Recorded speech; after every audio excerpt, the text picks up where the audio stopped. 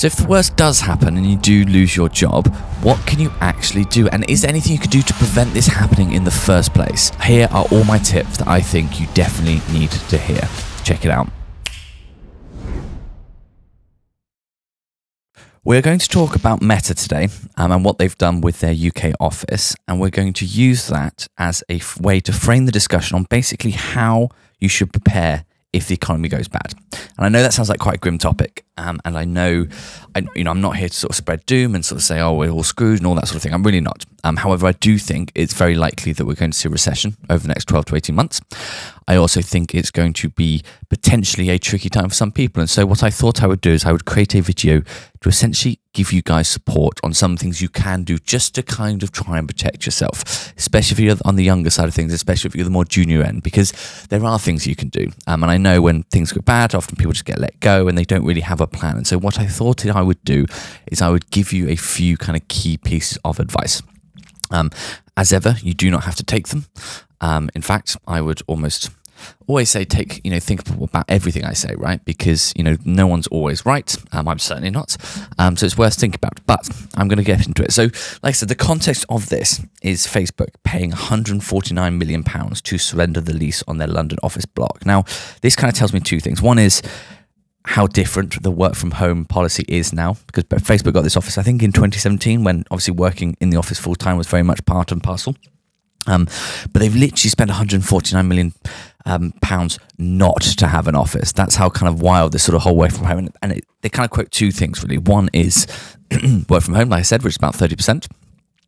And the second is the fact that they've had to let a lot of people go. And like I said, I'm not sort of singling out Facebook here. I'm just saying a lot of tech companies have let people go. People have started to tighten belts with inflation starting to come down. Basically, I think, like I said, we're very likely heading for a tough 12 to 18 months. I really do. And however, in all those sort of things, I'm not here to just be, firstly, I'm not going to be like, and that's the best opportunity for you to make money, because that's just nonsense, because a lot of people get hit hard because the economy is bad. But two, there are things that you can do to protect yourself. And that's what I want to talk to you all about today. So tip number one is read up on your legals. And what I mean by that is check your contract and find out how much your notice period is, and also, how long you've been there, work out what your redundancy pay might be as well. So if you were to be let go, and again, I'm not saying you will be, I'm not saying everyone's going to be, I'm not trying to start a mass panic at all, but I do think people often get let go suddenly, and these are just good tips to kind of stay on top of, really. So check your notice period to see how long you've, you would be paid for, basically, how much time you'd have to find a new job. So often it's about 2 months, sometimes it's 3, sometimes it's more, but sometimes it is less. And especially if you're recently joined, you have a probation period, your notice period is often less for a probation period. So that's a really important point to bear in mind. But check that and work out how's it doing. The second is just find out how the company is doing. Speak to your manager, speak to your boss, and just ask honestly, how's the business doing? Are we doing well? Are we struggling? Ask for financial updates. Most people will give you this information. If anyone asks me how my company does, I always tell them and be sort of very upfront in regards to the numbers. And I think that's important. I think a business that is transparent with how a company is honestly doing is important, because you can kind of go on the journey together. You can say, right, this is going well, but also this, here's where we're struggling. We need to sort of work together. So ask. It's okay to ask how the company's doing, and are you worried about the next couple of years and all that sort of thing, and what the risks are. And it can be really useful information for you to get. Thirdly, think about the business you are in and then paint the picture of the economy struggling. So basically, do you work for a company that provides something you kind of consider a necessity? So, things that people always pay, like a mobile company or a water company or electricity, or do you see what I mean? Like things that people kind of the necessities, or do you kind of provide something that's a bit more of a luxury that people make up by? Now, again, I am not saying people touch, but the best example of luxuries going up is during lockdown, loads of luxury like pajama companies did really well, right? Because everyone thought, well, if I'm going to spend money on clothes, I might be wear nice loungewear that I'm because I'm stuck indoors all day. So there's always an opportunity, right? There's no sort of like golden rule of this company does well, this company does badly. But have a think and be honest with yourself about whether you think what your company does is necessary or luxury. And if the economy was to struggle, is the sort of service that people might start to cut back, or is it the service actually people really need or actually spend more on? Now, the next one's an interesting one, right?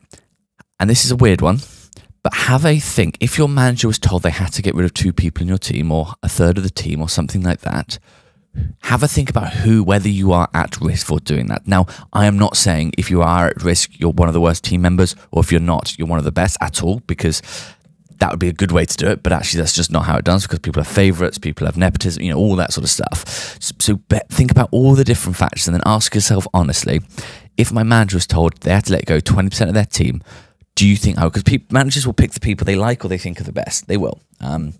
So have a really honest conversation with yourself about that. And then, you know, see where that sets you, because it might be that you're just completely indispensable and you think, right, actually, I think I'm okay because literally the business will ground to a halt because I'm doing so much. Or you might say, oh, actually, look, we've hired a couple of people. We're probably a little bit overstaffed.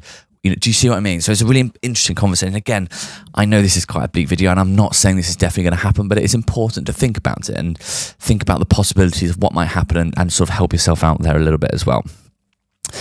So next is start thinking about your savings and finance. I don't mean that in a patronising way. I mean legitimately start thinking of having a plan and start thinking about a budget, and basically just say, right, because what happens if you get made redundant, you can go into a bit of shock and it can be quite stressful. I mean, it is quite stressful. It very much is. And so have a think about, right, if I have to cut back, what would I cut back?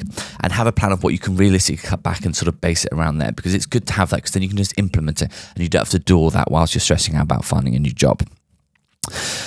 It's never a bad time to update your CV, update your references, and start thinking about what you might or might not want to do, because you want to get ahead of it, right? If you get you want to kind of get on it straight away, because if people get let go because of the economy, a lot of people get let go and the job market's flooded and it becomes a real job-driven market. So have a think about your CV, get it all in order, get every sort of building blocks in place, and really have a think about what you might want to do next if you were to be let go.